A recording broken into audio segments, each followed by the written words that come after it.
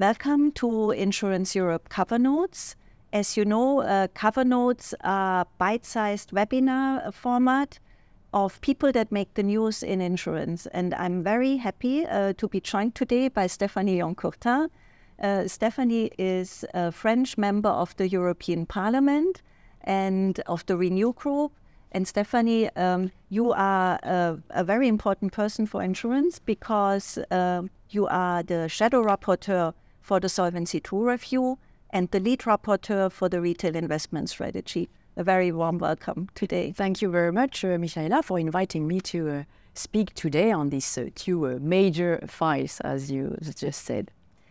Should we get started directly on Solvency II? Yeah. So, Solvency II, obviously key file for the insurance industry, our prudential framework. You have managed to adopt the final report in July in the Econ Committee this year. What are the main achievements? What are you proud of? And then also, what are your expectations for the trilogue? Yes, thank you. Well, it was really a race against the clock to finalize the end by the end of July. We didn't expect that the start was a bit slow, and there were very big differences, divergences in terms of the group's positions. Finally, an overwhelming majority voted in favor of it, EPP, Renew, S&D, Greens, CCR, and I'm really happy about the final agreement. I think we achieved a lot, and it's a balanced approach between all of the group position. I mean, we have a strong mandate from the European Parliament now to discuss in trilogues, and I'll maybe come back on two major issues which I think are the best or the biggest achievements among others. First, what we call long-term guarantees and equities, you know, this amount of money that insurers need to put aside when conducting activity as a safety measure. These were very crucial points at a time we need to finance the long-term challenge, the twin transitions, digital and green, and the question really of freeing up capital for companies was really the center of our discussions. We landed on modifying some, key criteria, extrapolation, risk marking, and I'm gonna not dig into the details, but technical details. But these are very key criteria to make sure that we free up some capital that would serve to, as I said, financing the green, the digital transition, and enable insurers to be more competitive globally, and of course, protecting the customers also. But this capital relief, as I said, does not jeopardize the robustness of our insurers. So it's a really win-win situation. Consumers are still protected, while we need to free up some capital and make sure that the real economy will be boosted. So this is the first main achievement, I would say, from the European Parliament's perspective. And the second big issue was the sustainability chapter. We definitely started with nothing. This was the main fear, nothing. And I remember the hard discussions we had with the rapporteur and the shadow rapporteurs from all the groups, and we really came to an ambitious agreement in the end. And I think the ambition on this final text is, I think, what made the difference for S&D and the Greens to get on board, on this agreement. And on this, maybe you'd like me to explain a bit on this sustainability. Yes. I think one of major biggest achievement is the inclusion of transition plans in our EP position. This has been done also in the banking regulation. So the question was, what can we paste from the banking regulation, but taking into account also the specificities, the really big specificities of the insurance sector. You cannot cut and paste everything, but you need also to have in mind that it doesn't to be too burdensome for the companies. And the other element I was also happy was the inclusion of the retroactive analysis on the implementation of climate scenarios in the ORSA. It was not something we wanted to have in a compulsory manner. It was just an idea to include good practices for companies, but because it's something that most of the companies already do. It's kind of a precision in the text, you know. When you put in place new climate scenarios, it's somehow very useful to look at what you did before, to better do it in the future and to avoid doing some errors that might, be detrimental to your plan. Mm. And now the outlook to the trilogue. In the end, sustainability will obviously also be one of the topics discussed. From an industry perspective, we have always pointed out we have, of course, this whole framework already with the sustainability reporting files, in addition to Solvency II. But how much do you think is in the trilogues for Solvency II still at stake? And how much will sustainability play a role in these discussions in terms of really getting the compromise also with the Council? It will definitely be a central issue. We spent really a lot of time within, the negotiating team from the European Parliament to make sure that we have a real ambition when it comes to sustainability and being able to, have concrete measures, as I said, not too burdensome for the companies, also to manage to get them on board with us. So it's going to be crucial, central. It's a bit premature to tell you exactly where we are because we haven't started discussing sustainability. Last week, we started our first trilogue, which was the very beginning, the introductory, where every institution could explain its political mandate, its position. So now, things are starting seriously, I would say, and I would be very happy to be invited again to let's tell you more about the outcome of these trilogues when we will have discussed that. Definitely. As you know, we very much hope that this is a file that will still be finished in the current mandate. So any progress made, definitely welcome news. Yeah, Michaela, I've got good hopes that we will sort of finalize it and have a deal by the end of the mandate. Yeah. Okay, good news. Yeah. Should we also now move maybe to this other important file where you are the lead rapporteur, the Retail Investment Strategy Package, a key file also for insurance, because I'm sure you are aware, EIOPA has stated that 70% of all retail investment products are in fact insurance products. So for us, also a file that has potentially huge impact on our sector. Now, we have a very comprehensive package from the European Commission. What are your views on it? Do you think everything that was presented works, or have you identified some problems? Well, proposals are never 100% perfect. Otherwise, the European Parliament would have no role, and the Parliament's got a key role. And you're right, and in a moment where we need to, as I said, finance the real economy more than ever, this proposal comes in a crucial time.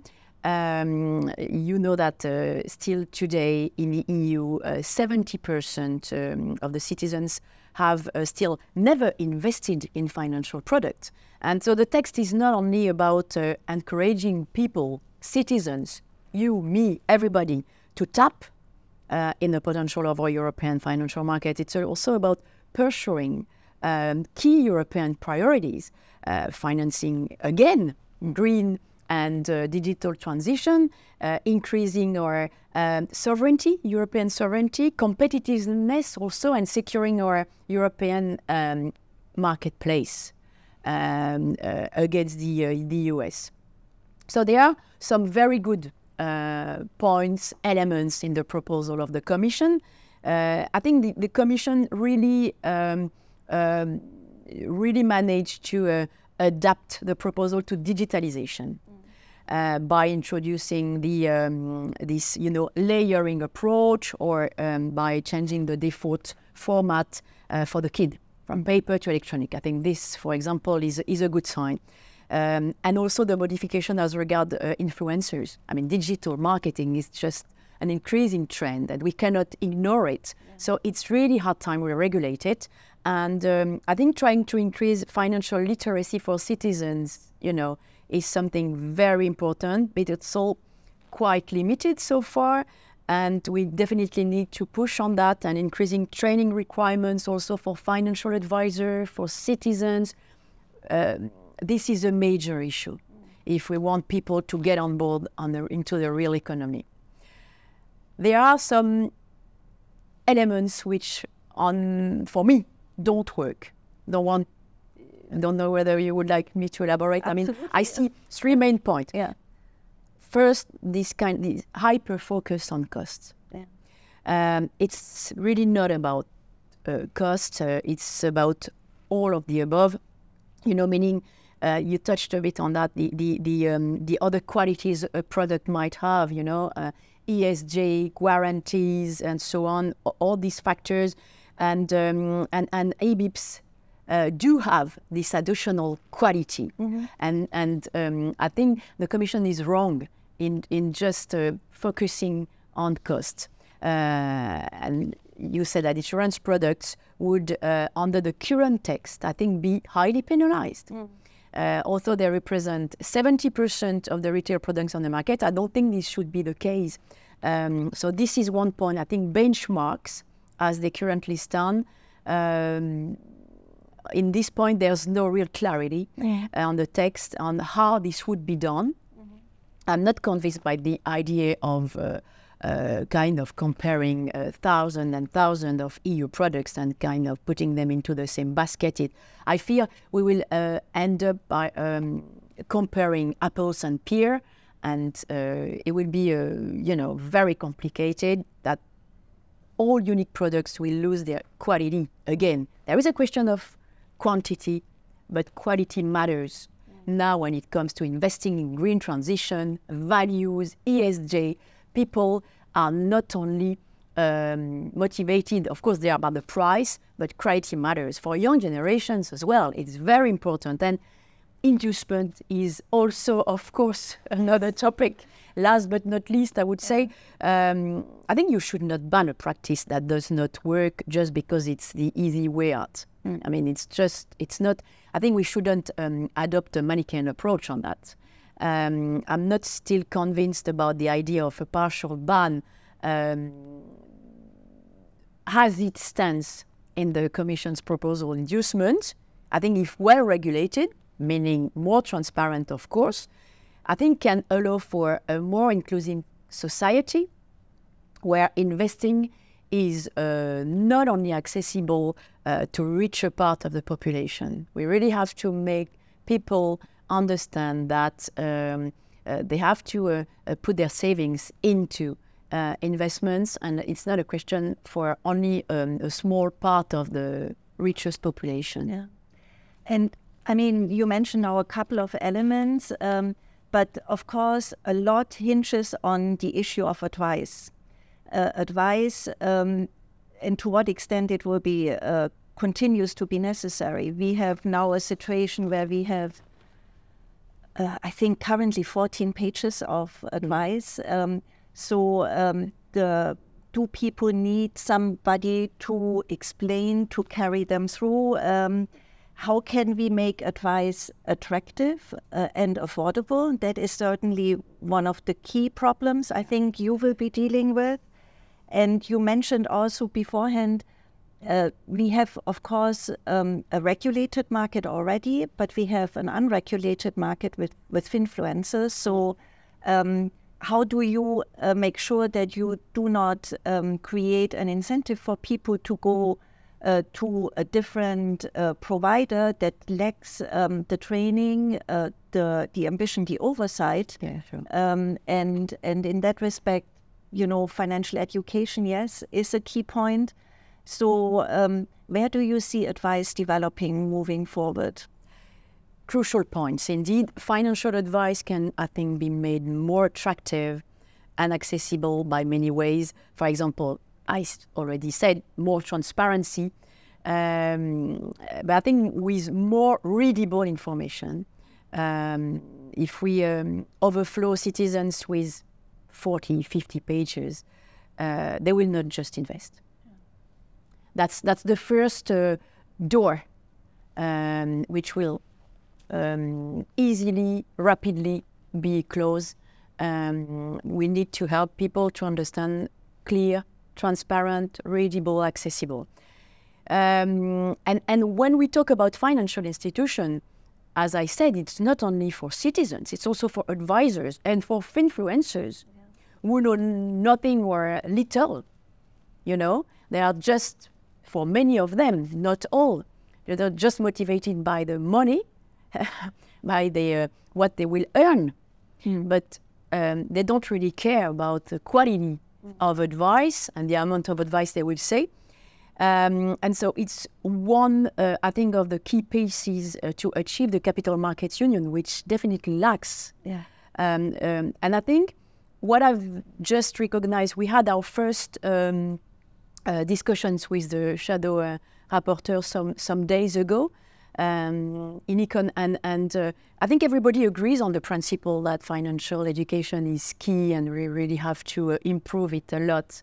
It's a massive work, but the question is, and I'm looking at now, if and how we can strengthen this in the RIS. We definitely need to find the means to do that. We need to empower citizens to dive into the finance world. There is a massive gap between the US and the EU in that. And I mean, it's just a question of culture, and this is a political will, you know. Of course, technical measures will be needed, but first there is a political will from all the parties, member states, from, I mean, the industry, of course, is very looking forward to that.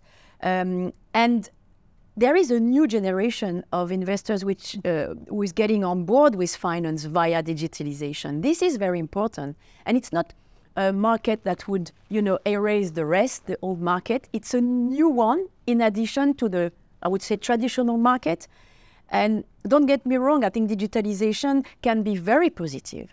We have to save this opportunity to move, especially for promoting financial literacy, but without protection, it can hit those younger generation very hard. We see, as I said, the rise of influencers, you know, so-called finfluencers becoming those financial advisors 2.0, a whole generation of new investors. And I think it's very interesting, but mis-selling can happen very easily from one side of a screen to another, because it's so easy to click to think that you'll become a millionaire like that.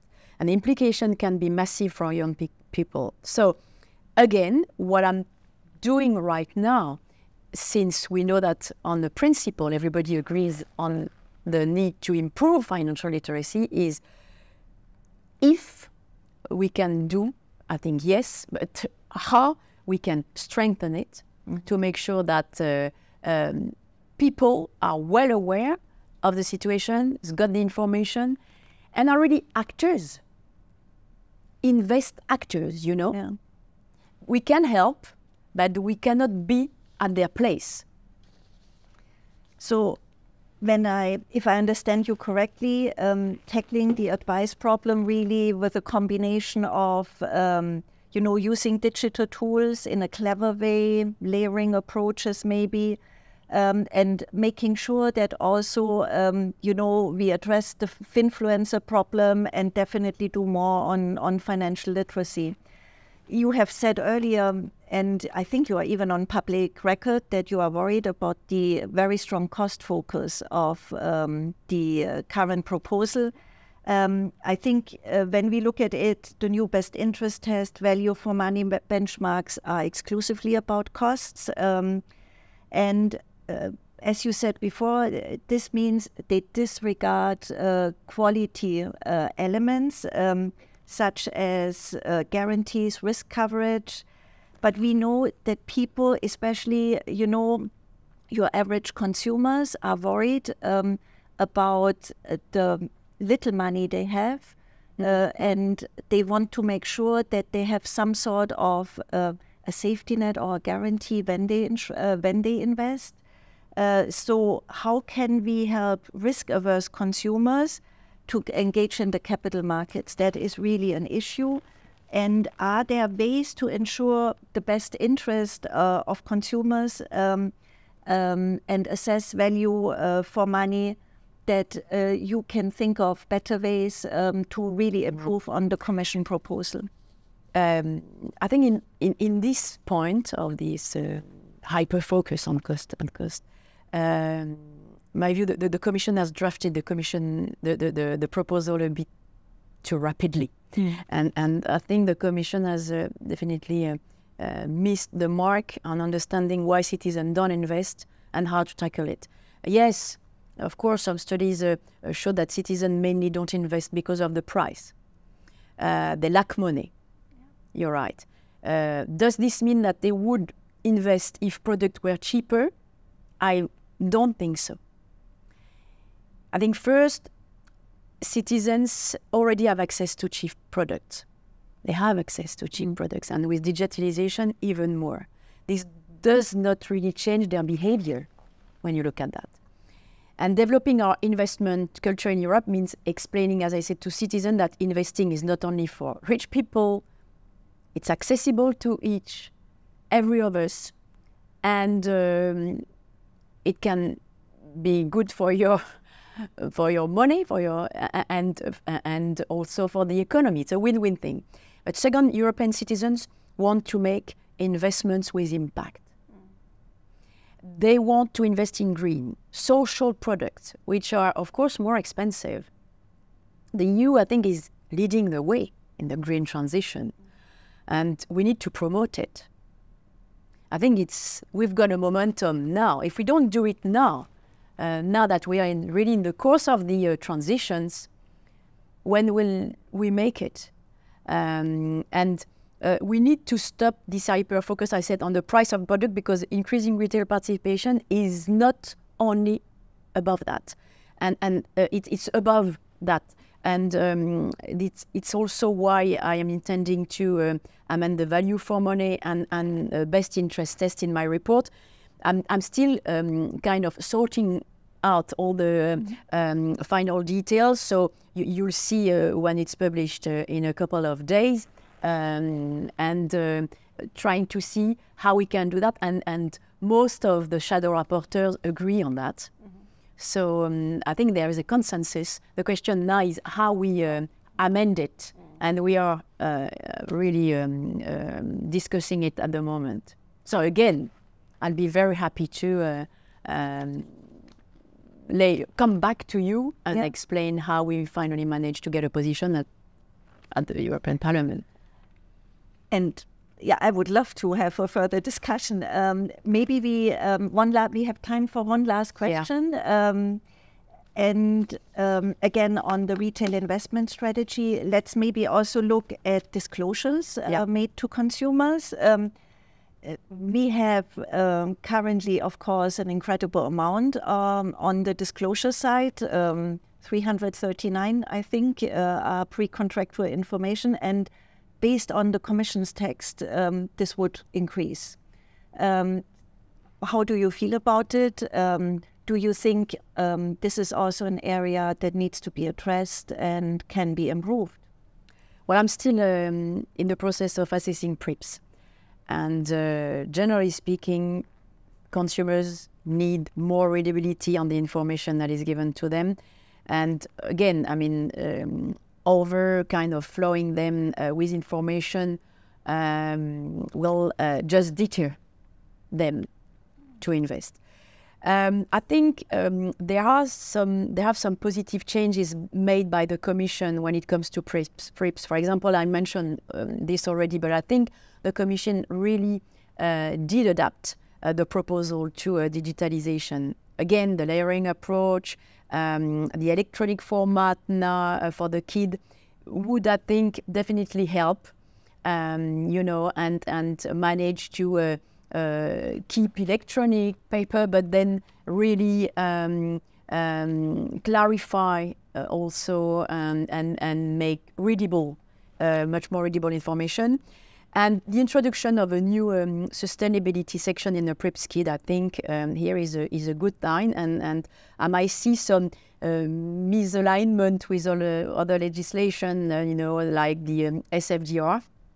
And this is my intention to look at that also. Mm-hmm. So again, good start, but still some you know, some amendments to make, and really happy to discuss with Insurance Europe and with the members of Insurance Europe to work on that, because I mean, we're here to work for citizens, the industry, and the European Union as a whole. Yeah. You know, as I said, it's really a win-win file. It has to be a strategy and not only a pure technical file. So it has to be ambitious, and ambitious is key if we want to be ready, stand for these major transitions, green and digital. Yeah. Well, Stéphanie, I can only say, you know, and wish you a lot of courage. You are running against the clock on Solvency II, and it will be a couple of intense weeks to close this file, and wish you obviously all the best to manage within this mandate.